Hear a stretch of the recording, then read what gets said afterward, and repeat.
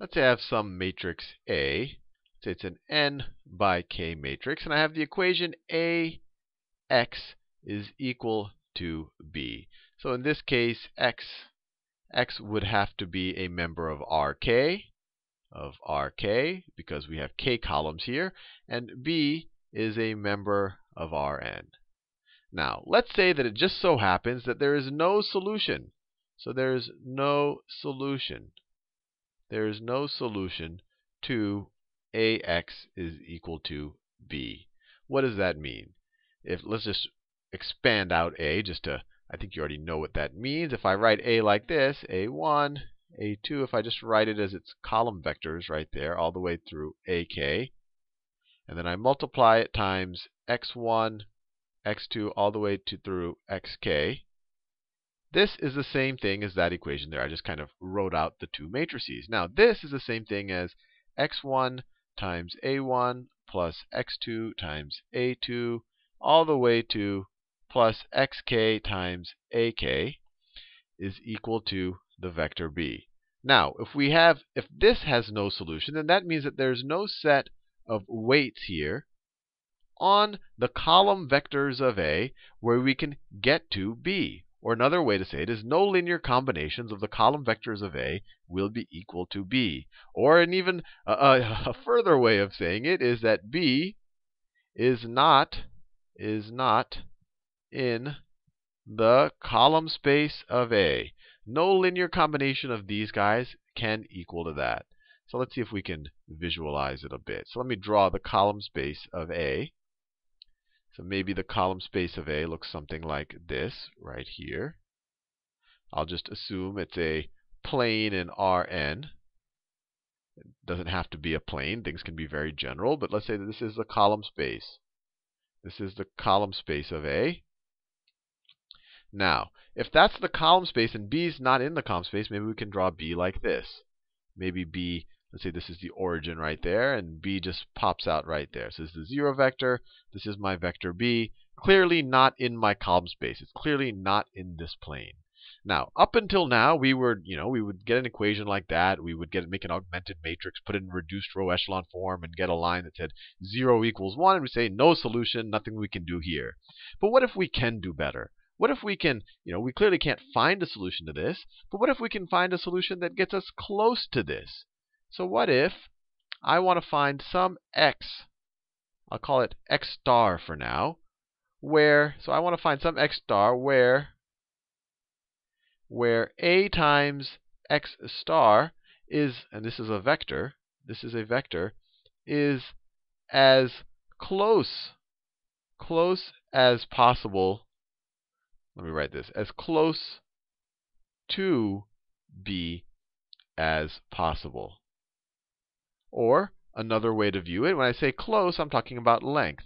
So I want to minimize the length of, let me write this down. I want to minimize the length of B minus a times x star.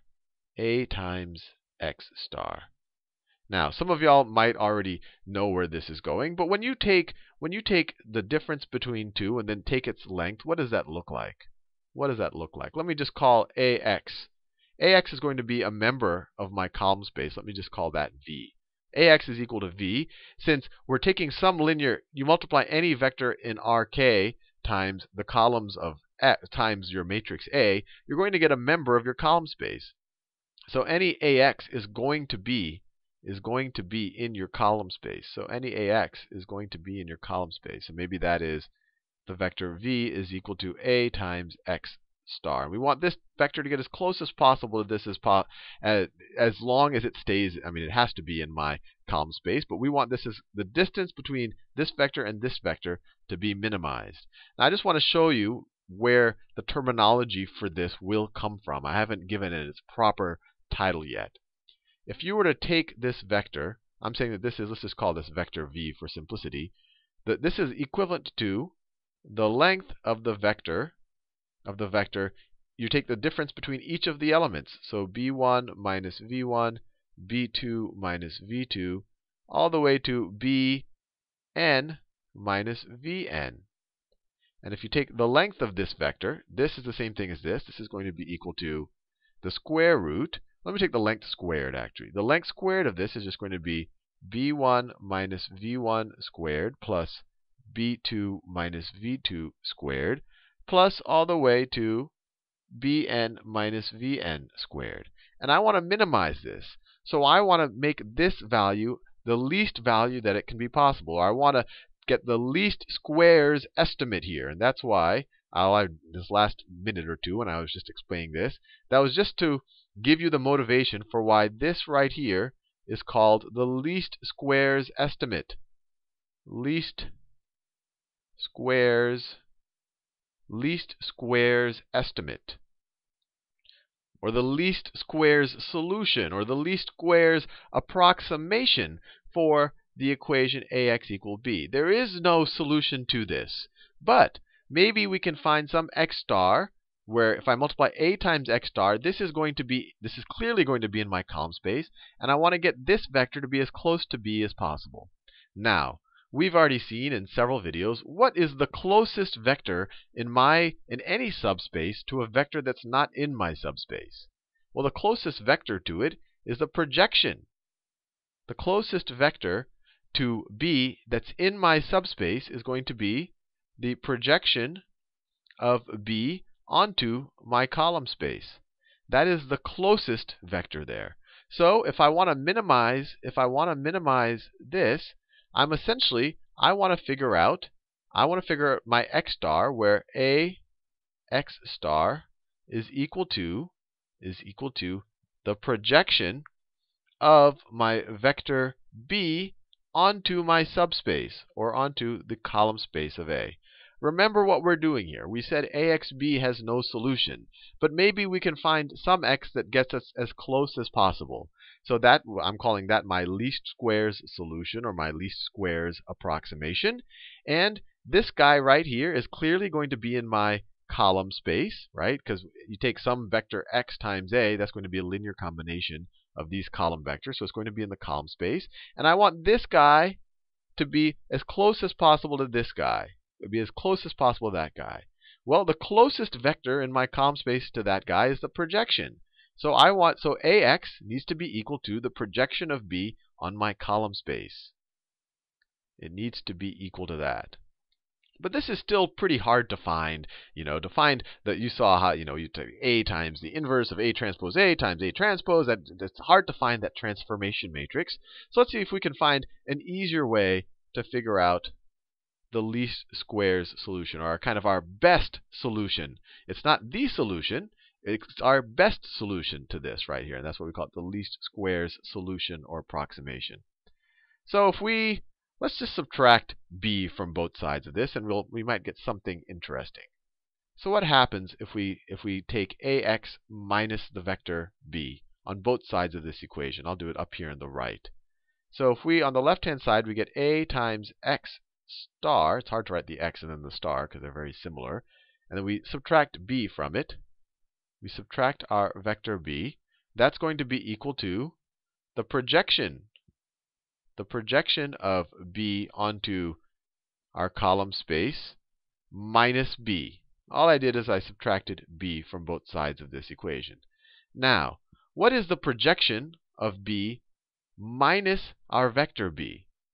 If we draw it right here, it's going to be this vector, right? Let me do it in this orange color.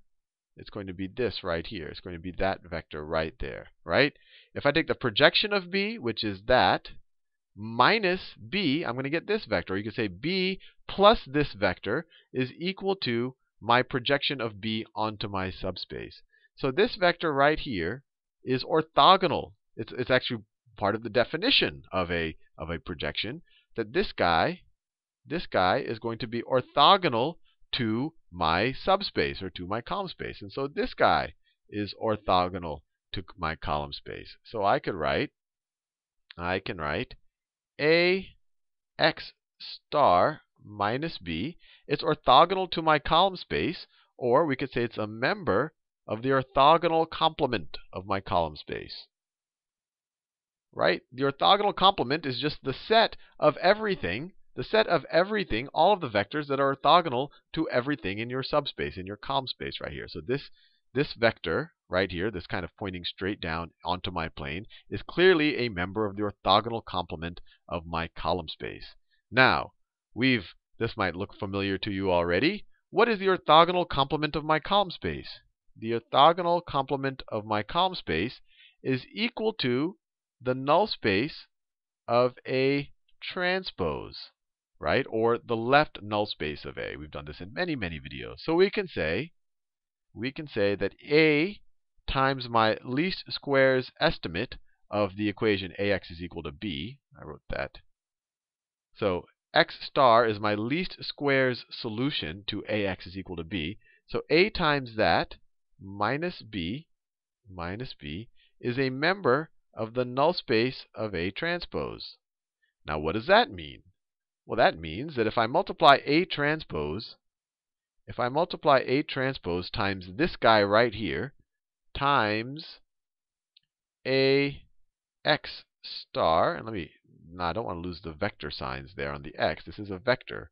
Don't want to forget that. AX star minus B. So if I multiply A transpose times this right there, that is the same thing as that. What am I going to get? Well, this is a member of the null space of A transpose. So this times A transpose has got to be equal to 0. It is a solution to A transpose times something is equal to the 0 vector. Now, let's see if we can simplify this a little bit. We get A transpose A times X star minus A transpose B is equal to 0.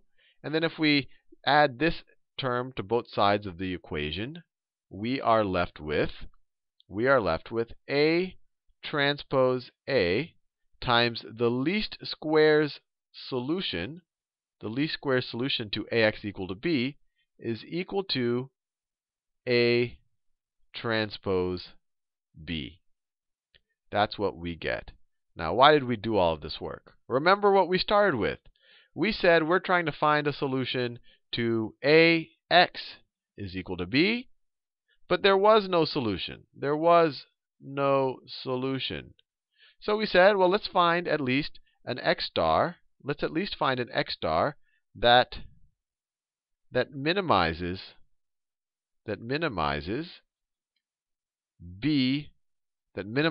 distance between B and A X star. And we call this the least square solution. We call it the least square solution because when you actually take the length, when you're minimizing the length, you're minimizing the squares of the differences right there. So it's the least squares solution. Now, to find this, we know that this has to be the closest vector in our subspace to B. And we know that the closest vector in our subspace to B is the projection of B onto our subspace, onto our column space of A. And so we know that A, let me switch colors. We know that A times our least squares solution should be equal to the projection of B onto the column space of A. If we can find some x in Rk that satisfies this, that is our least square solution. But we've seen before that the projection B is easier said than done. As you know, there's a lot of work to it. So maybe we can do it a simpler way. And this is our simpler way. If we're looking for this, alternately, we could just find a solution to this equation. So you give me an AX equal to B. There is no solution. Well, what I'm going to do is I'm just going to multiply both sides of this equation times A transpose. If I multiply both sides of this equation by A transpose, I get A transpose times AX. AX is equal to A transpose. Now I want to do that the same blue. No, that's not the same blue. A transpose B. All I did is I multiplied both sides of this. Now, this solution is not going to be, the solution to this equation will not be the same as the solution to this equation. This right here will always have a solution, and this right here is our least squares solution. So this right here is our least squares solution. And notice, this is some matrix, and then this right here is some vector. This right here is some vector. So as long as we can find a solution here, we've given our best shot at finding a solution to ax equals b. We've minimized the error. We're going to get ax star, and the difference between ax star and b is going to be minimized. So it's going to be our least square solution. It's all a little bit abstract right now in this video, but hopefully in the next video we'll realize that it's actually a very, very useful concept.